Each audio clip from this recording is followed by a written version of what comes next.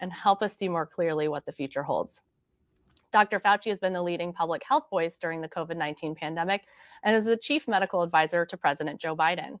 During his career, Dr. Fauci has led the federal response to all major disease outbreaks over the last 40 years, including HIV/AIDS, Ebola, SARS, MERS, Zika, and anthrax. He is also an architect of one of the most successful disease prevention programs in the world, the President's Emergency Plan for AIDS Relief, PEPFAR, a program that addresses the global HIV/AIDS epidemic. Begun in 2003 under President George W. Bush, PEPFAR is estimated to have saved the lives of 21 million people. Like Dr. Fauci's 3 daughters, I too grew up as a child of an infectious disease specialist and epidemiologist. I'm sure we can all swap stories about what dinner conversations were like growing up in our houses. But unlike a few of those dinner conversations growing up, I very much look forward to Dr. Fauci's insight as we continue to navigate our lives in this long pandemic. Dr. Fauci, thank you for joining us today. The floor is yours. Thank you very much, Jen. It's really good to be with you all. I'm going to spend some minutes talking about some of the lessons that we've learned from COVID-19 in our pandemic preparedness and response. And then hopefully we'll have the opportunity to entertain questions from the group. So just to put things in perspective, we know now we're about 2.5 years into the pandemic, which was first recognized in the first days of January 2020, of cases of an unusual pneumonia that were identified now retrospectively, likely in December or earlier of 2019 in the central region of China called Wuhan. If you now fast forward to where we are today and look at the global pandemic and look at cases per 100,000, and you could see that in the color code of the density throughout the world. Now we have about 508 million cases and more than 6 million deaths.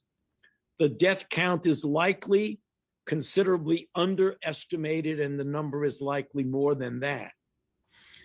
So here are some of the lessons that I'll very quickly buzz through, making comments on each of them, but really just to stimulate discussion. First is the global information sharing and the collaborations, which are absolutely essential to any adequate response or preparation for a global pandemic. So here we have schematically diagrammed the kinds of things that one does, namely to share research reagents, real-world clinical data, viral isolates, genomic data,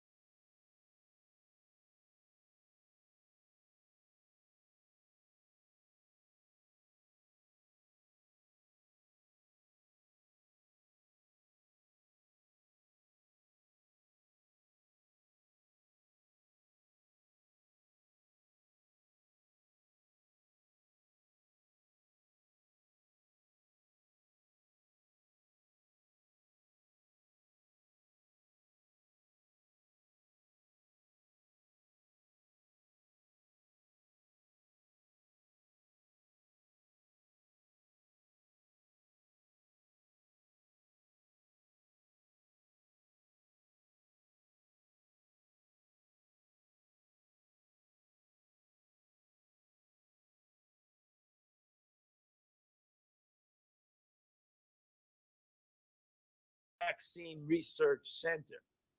And what it means is that you take a particular category of pathogens, a family, and you build on prior experiences with that family of pathogens.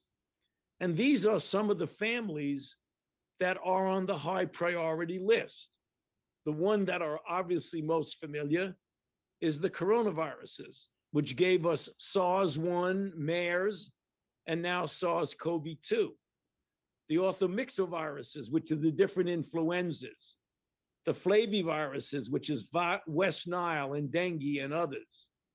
And what you do is that you take commonalities within a family, such as basic virology, assays, animal models, antigenic targets, vaccine platforms, correlates of immunity, as well as manufacturing strategies, and you develop it for one of those so-called prototype pathogens, and you find there are many similarities within that that allow you to jump ahead when you get a new pathogen within that family. The same exact way, when SARS-CoV-2 came along, our experience in 2002 with SARS-CoV-1 and MERS in 2012 allowed us to move extremely rapidly.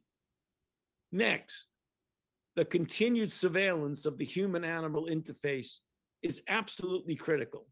75% of all new pathogens are zoonotic, namely pathogens that infect humans. 75% of them that are new come from an animal host.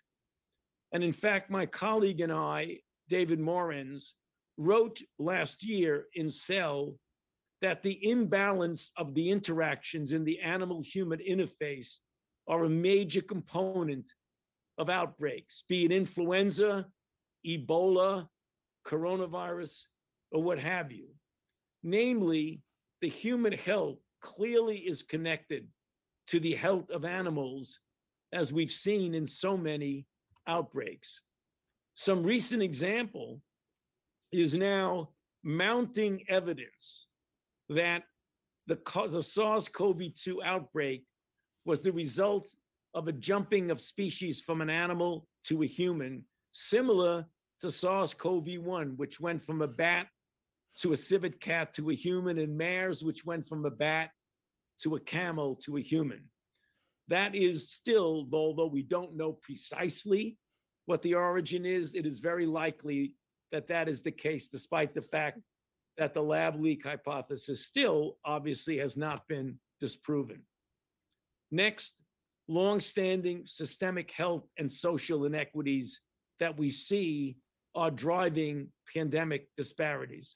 We've seen it with virtually every disease. Again, this has been written about recently, that the most pervasive disparities are seen among our minority populations, African Americans, Latino, and where we have data, also American Indian, Alaskan Natives, and Pacific Islanders. Why is that the case? Why do we see such disparities? Well, the answer to that has been obvious for decades. The underlying discrimination and the results of longstanding racism has led to a disadvantage that minorities have been put at by limited healthcare access and use by some of their occupations, which disproportionately put them in essential work settings, as opposed to the easy ability to work remotely the way many people are able to do. There are educational, income, and wealth gaps, housing issues where some people live in crowded conditions, and it's hard to follow prevention strategies. And finally, what about misinformation? We are seeing a heavy dose of that in the current pandemic. And here are some of the crazy examples of what we have to deal with when the common enemy unquestionably is the virus. And these are some of the things that all you know. Bill Gates and I putting microchips in the vaccines that might actually make somebody magnetic, not to mention following what they're doing. The widespread misinformation about infertility related to COVID-19 vaccines, the extraordinary destructive anti-vaccine propaganda of Robert F. Kennedy Jr., senators who say that COVID vaccines are killing athletes on the playing field, and also a variety of other mis and disinformation. So, with those lessons learned, getting back to COVID now, what's the end game looking ahead this year and beyond? Let me explain something that has recently maybe had some misinterpretation of a description of different phases of the pandemic. So let me try and clarify it now. When you look at pandemics, there are 5 ways of looking at it in what I call different phases. Let's start off with the phase of eradication. Are we going to eradicate COVID-19? I say that's almost impossible. We've only eradicated one human viral pathogen in history, and that is smallpox. And the reason we eradicated it, there was no animal reservoir. It was phenotypically stable. Smallpox from 100 years ago is the same as smallpox 50 years ago and 40 years ago. There was a widely accepted global vaccination campaign, and importantly, the immunity that was induced by either vaccine or infection was lifelong in its durability. The next question, can we eliminate it? That means we don't eradicate it from the world, but you eliminate it from certain regions, for example, the United States. What about that? We've successfully eliminated 2 important viral pathogens in the United States: polio in 1979 and measles in 2000. How is that possible? Again, lack of an animal reservoir, a phenotypically stable virus. Measles from 50 years ago, 60 years ago, is the same as measles that's circulating in parts of the world now. In the United States, we had a widely accepted national vaccination campaign.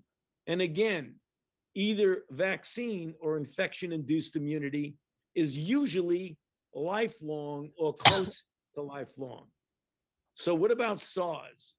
Why do I say it? It's unlikely we will eliminate it. One, there are established animal reservoirs, and we know there can be reinfections and reintroductions. Although we don't need it, there's enough people that are already infected. But importantly, unlike measles and smallpox and polio, we have already seen the evolution of genotypically and phenotypically diverse variants. The world has experienced 5 of them already. We in the United States have experienced 4.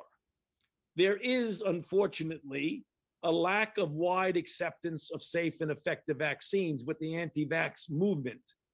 And then, unfortunately, as we've experienced, both vaccine and infection-induced immunity wanes over a period of several months. So what are we hoping for?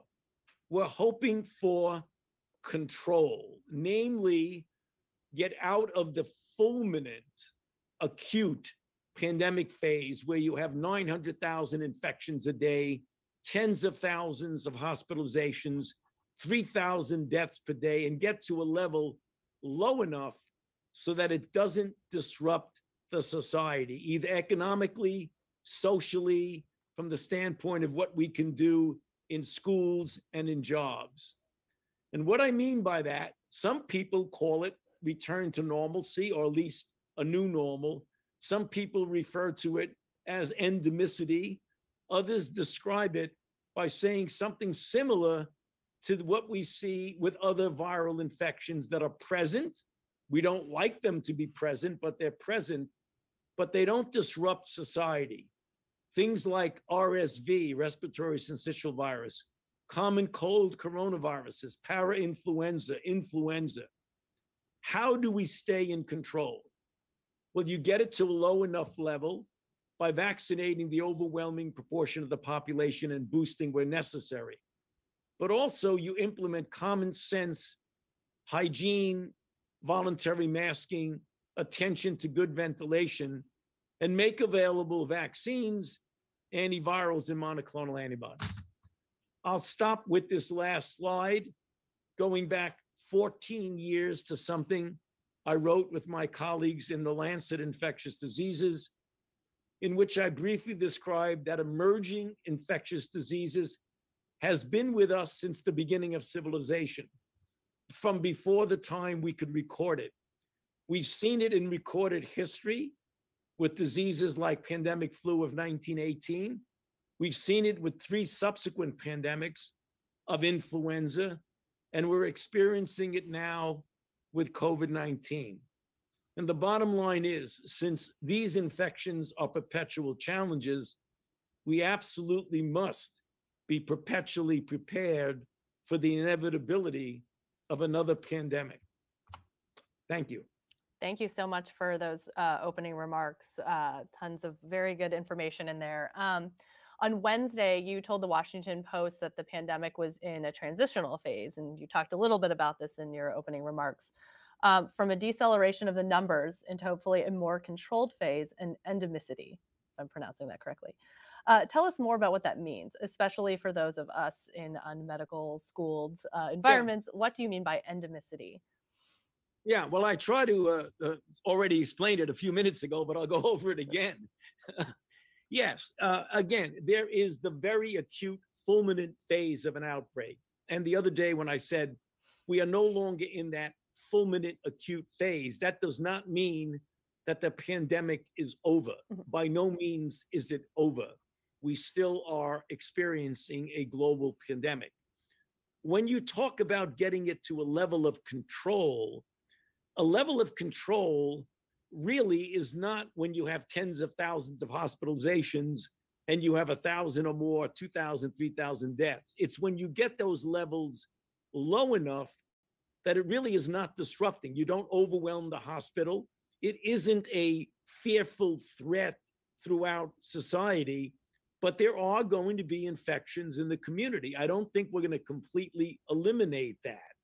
And again, you could pick an arbitrary number of how many cases or hospitalizations per 100,000 that would be, but it has to be low enough that it's present but not disruptive. That's what I mean by some people calling that endemicity, some people calling that return to normality. But it is something that doesn't disrupt or influence profoundly how we interact in society. Okay, thank you. That was very helpful. I know that a lot of people are looking out for, the magic numbers, what does that look like? And like you said, it will be, it may not necessarily be a certain threshold or number. Does the study published by the CDC in morbidity and mortality indicate the US has reached the herd immunity threshold? If not, when will we get there? Is that sooner or later than you expect? Well, I recently wrote a paper a few weeks ago how the concept of how we classically think of herd immunity is likely unattainable in COVID-19. So I think we have to realize that, because herd immunity was the examples that I gave on the slides a few minutes ago when I showed what happens, what we did with measles, what we did with polio. Namely, you had enough immunity in the population with a stable virus that doesn't change. That's classical herd immunity. It makes it very problematic to get herd immunity, which means there's enough protection in the community and enough stability of the virus that it doesn't change, and enough durability of protection that you essentially don't have any infection in the community, similar to what we see now with measles and polio. Measles and polio is all over the world. In some countries, polio less so, but measles is widespread in many other countries. Yet we don't see measles in the United States because A, people are immune to it, and B, the virus doesn't change. We're not seeing that with SARS-CoV-2. We're seeing variants that emerge every few months. We've had Alpha, Beta, Delta, Omicron, BA2, BA4, BA5. So it's very difficult to really get a strong classical herd immunity when you have immunity that wanes and a virus that, in fact, does not uh, stay stable. And you have an anti vax movement, which prevents many of the people from getting vaccinated. So that's what I mean when I described recently we're not going to get classical herd immunity with SARS-CoV-2. Okay, let's talk about those variants. So, why do viruses evolve? At the moment, it seems like the coronavirus is becoming more communicable but less lethal. Can you talk about why that is? Well, generally when viruses propagate rapidly through populations, they tend to adapt themselves to spread more rapidly and not necessarily kill all the hosts. So it's not surprising that you wind up seeing viruses that might be less pathogenic. But remember, less pathogenicity can be due to two factors. One, the virus can be inherently less pathogenic, namely serious, or there's enough baseline immunity in the population that even though you're not protected from infection, you're protected from severity of disease. Now, viruses change and evolve by mutations. Mutations cause amino acid substitutions in important parts of the virus, which interfere or modify their transmissibility or their severity. That's usually due to what we call immunological pressure that's put on the virus. So when a virus infects somebody, your immune system tries hard to eliminate it. The virus that's replicating is trying to escape that attack on it by the immune system. So it tends to mutate and change. When you get enough of that, and then viruses start to recirculate, the new version of it recirculates, and that's called a variant. Okay, thank you. You spoke a little bit about the zoonotic effect in the animal reservoir for this particular disease. So, how have you seen that play out in the United States? Can you talk a little bit about infection among animals, and have we seen passing back and forth? Yeah, well, we're dealing with it literally yesterday when the CDC announced the first case of an H5N1 chicken influenza virus that jumped species from the animal host, the chicken, which is causing a great deal of agricultural problems because it's causing the culling of large numbers of chickens, not to mention wild birds like bald eagles and other singing birds. So that is an animal virus that's jumped species. Years ago, we had a rather significant concern with H5N1, H7N9, which are influenza viruses in animals that jump species. So right here in the United States, interesting you asked that question. We had an announcement yesterday of that by the CDC. Okay, thank you. While the initial version of the vaccines were highly effective, the immunity they produced did not last that long. You mentioned that in your opening remarks. What can we expect from future vaccines? Will they be able to extend immunity, and how will they do this?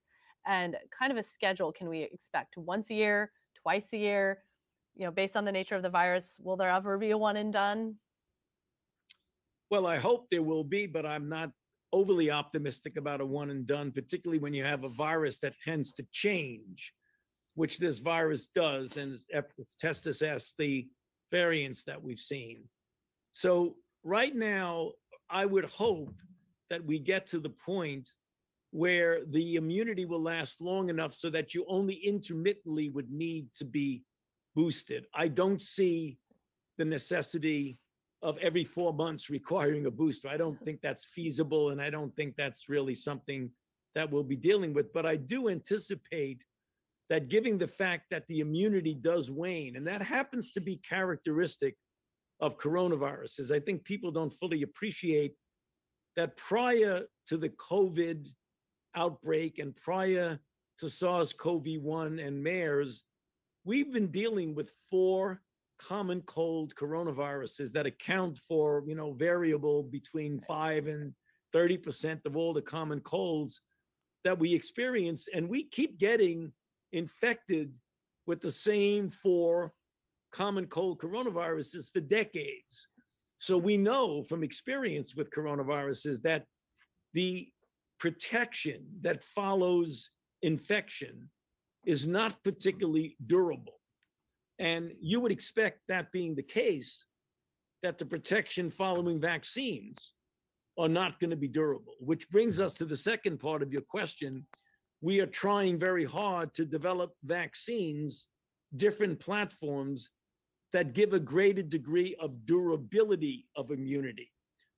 mRNA vaccines are phenomenally good at getting a high degree of efficacy and safety. But we've experienced now that the durability of protection isn't lifelong, for sure. Well, certainly not years long in the year and a half that we've experienced it.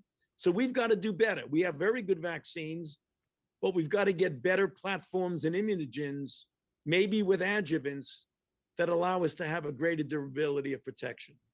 Okay. So the second booster, we're already seeing that that's already approved for those over the age of 50 something. But when are you expecting to see a release for that second booster for adults and also potentially young adults, teenagers? Where are you with that? And do you think that the second booster is something that people should consider getting at this point, or should we be waiting for something else? All right, two elements to your question.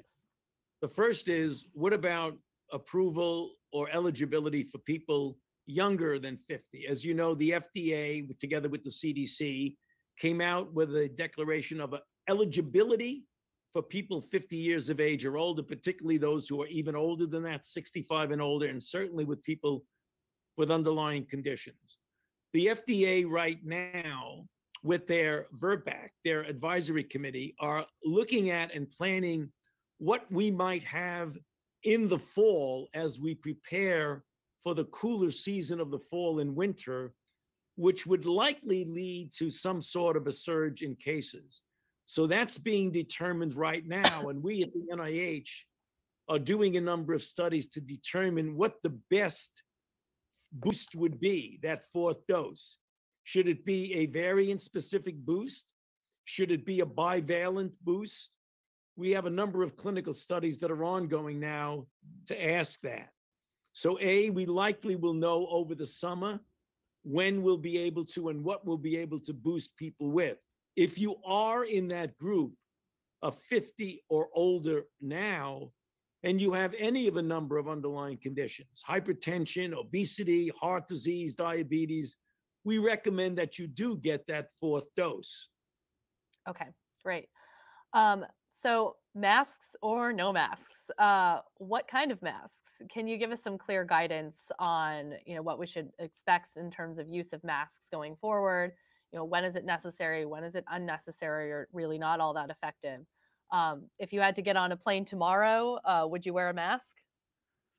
Well, if I had to get on a plane tomorrow, I would definitely wear a mask. So even though, the court order struck down the requirement for masks on planes, I think that if you want to be protected, I mean, in a situation like that, it's a person's own individual choice for the risk that they're willing to take. And each individual is different, and they assess their risks. How old are you? Do you have an underlying condition that it would make it more likely that you would have a severe outcome if you got infected? Do you have someone in your household who, if you got infected, even though you had no symptoms, if you went home and infected them, is that someone who is vulnerable? An elderly person, a person with an underlying condition, someone who might be on chemotherapy for cancer, or someone who might have an immune defect, an autoimmune disease on corticosteroids or methotrexate or something like that. If that's the case, you should probably take into consideration seriously wearing a mask, even in indoor settings when masks are not required. If you look at the United States now and the CDC metrics, most of the country is green, which means the requirement or the strong recommendation for a mask in indoor settings is not there. As the CDC has said, that could change. And if in fact a combination of cases, hospitalization, and hospital capacity change, the CDC will modify their recommendations. But the wearing of masks right now in indoor cases, you need to take a look at what your risk is and the risk you're willing to take. Okay. I want to jump over and ask a burning question selfishly, but I know many people want to know. I have a 2-year-old and a 3-year-old. We're all just kind of continuously scouring the news for answers on when we may see a vaccine that covers under age of 5, 6 months to 5 years. On Thursday, Moderna announced that it would seek emergency use authorization for the COVID vaccine for young children. Why has it been so difficult to deliver a vaccine that's suitable for toddlers? Well, first of all, I think it's important for the public to understand something very clearly. The FDA cannot act on approving something on an emergency use until A, they get an application from the company for an EUA, and B, they receive all of the information necessary to make that determination, and C, they're given ample time to do the very important task of carefully examining and scrutinizing that information so that when they make a determination that an EUA should be granted, that they do so in a way that you can be sure that you're dealing with a safe and effective vaccine. So the FDA is not delaying anything. The FDA needs the information, not all of which has been presented to them yet, to make a determination. And I think there's a misinterpretation that they're holding on to data that they should be moving on. That's not the case at all.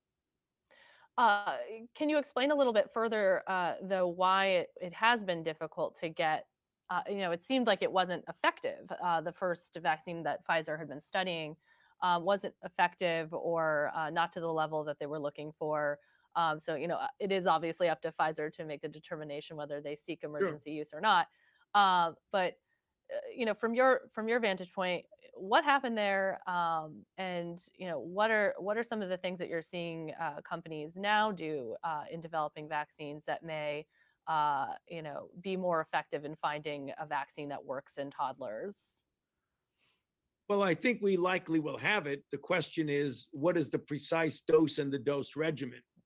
For Pfizer, they started off with a 2-dose vaccine for children in that cohort from 6 months to 2 years, and then 2 years to up to 5 years old. And as it turns out, a 2-dose regimen did not meet the criteria that were preset to make it be available to really be evaluated enough for the efficacy for an EUA. And so they then went to the trial on a 3-dose regimen, which is what's going on now, and the data are being collected and analyzed there. So it's really a question of getting the right dose and the right dose regimen. We continually try to improve on that with newer vaccines, including vaccines for children. And so, with Moderna asking to seek emergency use authorization, is that a sign that based off of their trials that they are seeing efficacy with this vaccine at this point? Because I know Pfizer had put forward the request, but then pulled it back. So just kind of curious, what does this really dictate here in terms of Moderna's potential success in trials that they're? Well, when Moderna submits data to the FDA, they do so under the assumption that the data will be good enough for an EUA. I can't comment on that because I haven't seen the data and I'm not the FDA. So right now, when the FDA gets all the data that they need, they will expeditiously analyze the data and make a determination based on what they do very well, is a very careful scrutiny of the safety and efficacy of the data. Okay, great. Thank you. I know we're all hungry for that data. When do you think we'll see a toddler vaccine? Do you think we'll see it this summer or potentially later, based on what you're hearing? Well, you're asking the same question 5 different ways. I know. And so I'm telling you so the answer. And I'm being very consistent with one answer. And that is when the FDA gets the data and the data are in a way where they deem it that is sufficient for an EUA, then they will make that pronouncement. And I certainly am not going to get ahead of the FDA sure. to make any pronouncement about when they're going to do that. They will do that expeditiously, as they always do things expeditiously. Sure. I just saw a report saying a top FDA official was saying potentially as early as June. So Well, there we'll you see what go. Go happens. with There you go. go with what the All right. FDA All says. right. Has the Omicron variant's infection rate affected or convoluted studies being conducted on the toddler age group because it is more infectious? y- so if our vaccines, we're still getting infected, how does that affect something like a trial in children if the variants now are more infectious? They're not looking at the same variants that maybe were less infectious. Well, yeah, we've had Omicron now for a bit. So there has been sufficient information, I believe, in the Omicron era to make a determination as to the efficacy of a vaccine in the Omicron era. Okay. Okay, great. Um, do you envision a time when a COVID vaccine will be among the early childhood battery of vaccines? I think that really is too soon to make any determination on that, because we are still now in certain phases of a pandemic. And when things stabilize into a steady state, and again, as I said in answer to your previous questions, we don't know when or what level that will be, then I think it will be easier to determine if in fact you want to make this one of the regular childhood vaccines. But I do not think we can make that determination now. Okay, all right. One of the earlier realizations of the pandemic was that children who contracted the virus did not, for the most part, get as ill as adults. We know now that as many as 75% of children have already been infected with coronavirus since the pandemic began. How has thinking about children and the coronavirus evolved over time? Do we have a clear idea yet about why the virus behaves as it does in children as opposed to adults? No, we don't have a very clear explanation of why that's the case. There are certain hypotheses that have not been proven, maybe due to so-called innate immunity that the children have that make it less likely that they get severity of disease. We don't know the answer. So if I surmise, it'll become a soundbite, and that's not good. So I won't surmise. We don't know. Try that. Okay. So having said that, I think we better be careful. And I don't think I know we better be careful about when we say that the virus doesn't affect children as seriously as it affects adults, to then make the conclusion that it's trivial in children. It's not. Many children have been infected, 12 million or so. We've had thousands of hospitalizations. We've had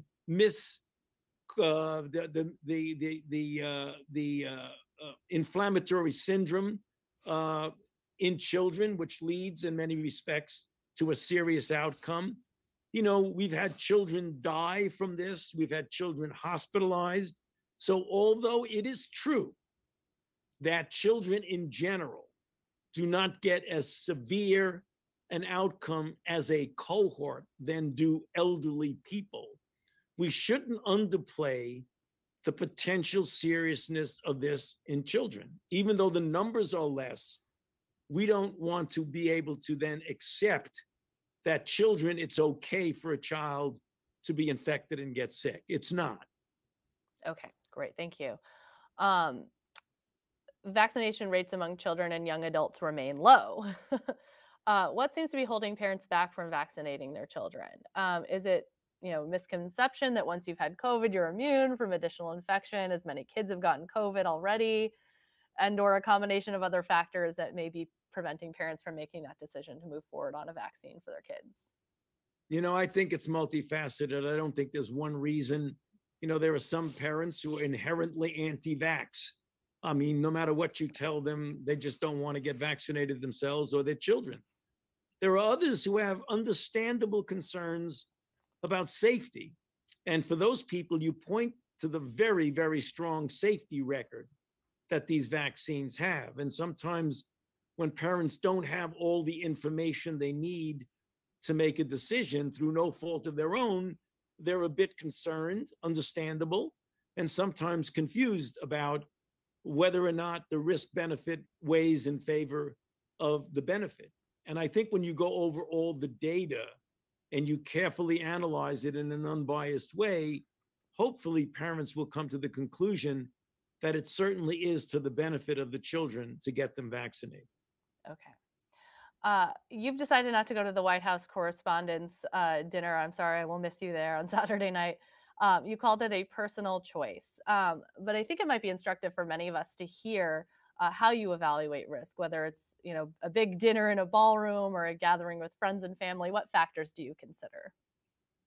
Well, again, they're personal factors. And I think one person's decision, namely my decision not to go to an individual social function indoors, is based on a number of things that I put into my own personal evaluation of my own risk.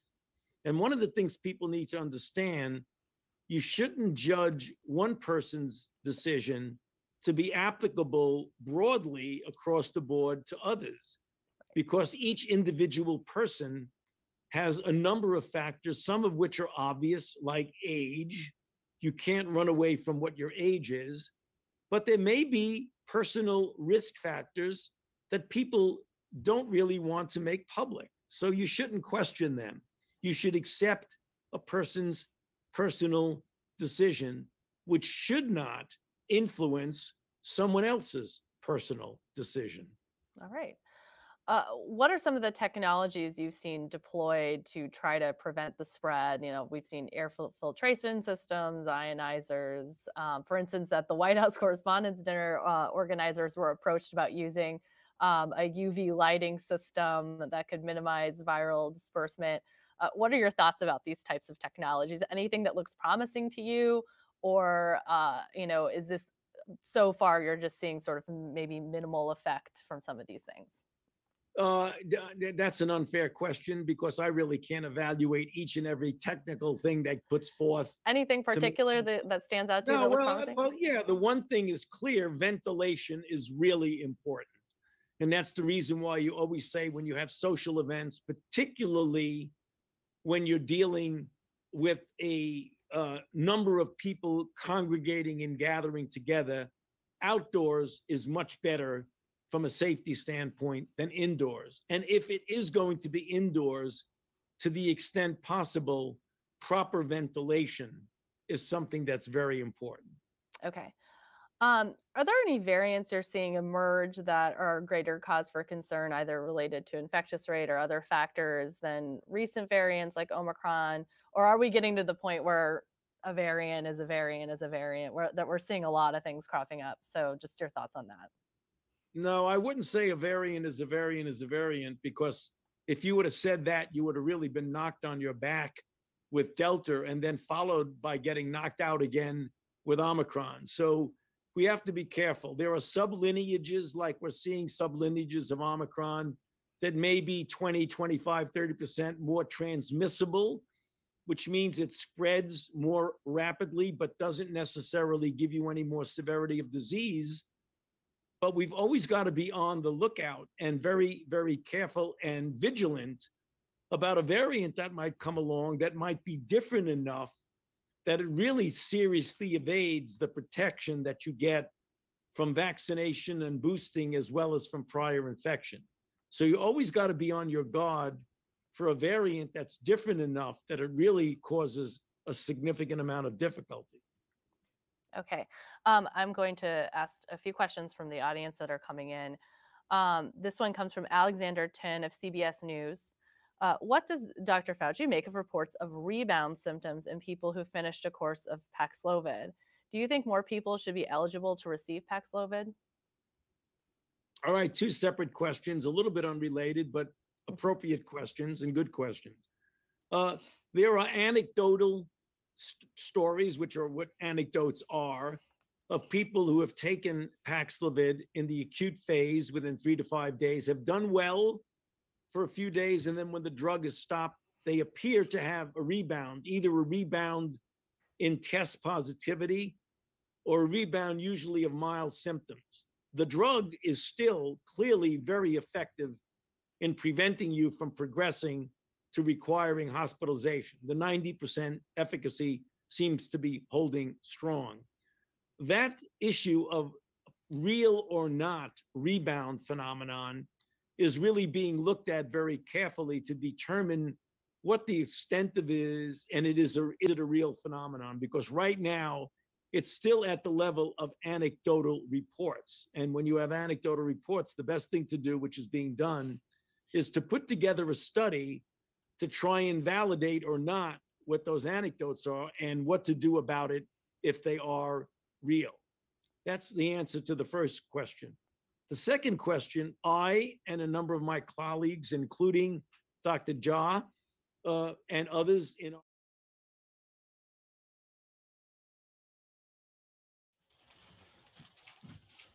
Good morning. Well, as you know, yesterday, the President of the United States put forth a formidable package to help the Ukrainians fight for democracy, their democracy, our democracy. It is strong in terms of what it will do, in terms of assisting with security there. It is strong in terms of what it do to help the economy, as well as the humanitarian assistance. I'm very proud of the president. This is such a moment for him where he has brought people together, mobilized the NATO in a strong way, working at a pace that we're all moving together on so many initiatives, recognizing the courage of the Ukrainian people. They have said to me, when they're here, they may have more troops, we have more motivation. Our troops have more motivation. So this is historic. And I thank the president for the careful consideration he gave to what would be in the package. Our country and the democracy is well served by this president, who had for so many years was on the Foreign Affairs Committee. So he knows the territory, he knows the personalities, he knows the possibilities. Again, on top of that, as Vice President of the United States, and now as President, he brings his knowledge of the issues, the intelligence, the personalities, the possibilities. This is really something very, very important that he has done for democracy, recognizing that part of Russia's goal is to diminish democracy. It's the debate between autocracy and democracy, or more specifically, dictatorship and freedom. So what we hope to do is, we were ready with our Appropriations Committee to start writing as soon as we got the numbers from the Office of Management and Budget and the president's announcement made public, and we hope to, as soon as possible, pass that legislation. Some of you were here yesterday when we talked about lower cost at the pump, and so we are proceeding with our legislation in terms of stopping the exploitation of the consumer, price gouging, and the rest. And Congress, Madam Chair, Maria Cantwell, to have her legislation to do the stabilization in terms of prices and the rest. The food prices are affected by the cost of fertilizer, cost of fuel, and the rest.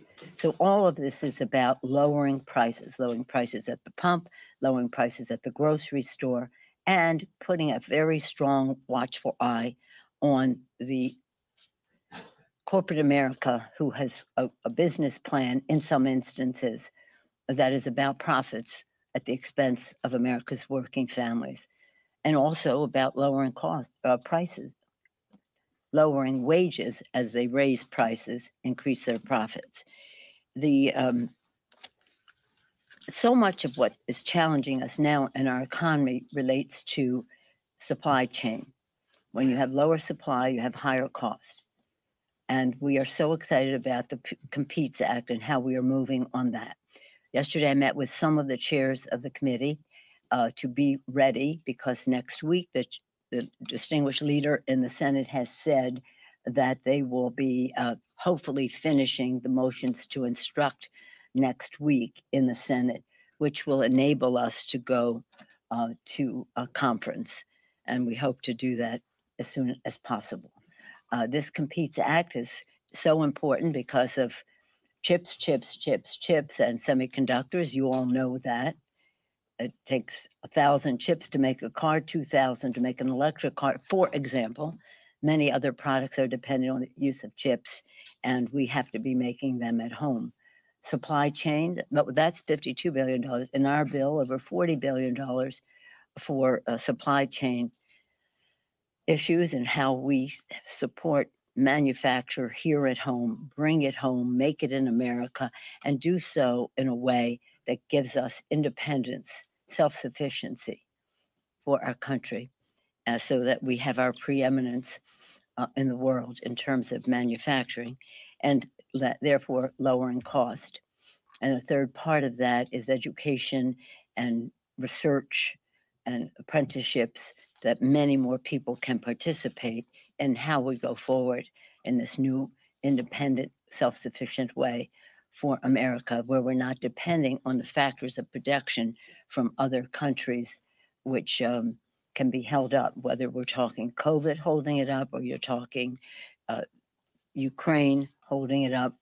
For whatever reason, we cannot be dependent. And so this legislation is really transformative. Our goal is always to make sure people can survive, but we have to do better than that. We want them to succeed. In order for that to happen, we have to be transformative in how we have our public policy, in order to work with the private sector, with the nonprofit sector, with the academic world and the rest, to involve many more people in our industrial base, and again, in our education, to get us to the place where we were preeminent decades ago. Other countries copied our model of research and academic excellence, and then our jobs went offshore because it was cheaper, and now we're knowing that that was very costly to go offshore. We need to come home. So with that, we have quite a full plate. Ukraine, price at the pump, all a part of lowering cost, and again, competes to take us to a different place. Any questions? Madam Speaker, quick question. What do you make of the recent recordings that showed that Mr. McCarthy, Minority Leader McCarthy, knew that his members were a danger, or they posed a danger, but it's because since then he has not wanted to punish anybody from Paul Ghost, Yes, sir. but the recordings clearly show that he knew that these people posed a threat. You know, we're here largely as legislators. That's what I love about this place, because we legislate to make law, listen to the people, make laws that meet their needs to improve their lives. What you're talking about, I'm not going to comment on, except to say this. It was interesting to me that the leader talked about the concern that he had, if in fact those were his words, which that's up to you to decide, that he was concerned about his members causing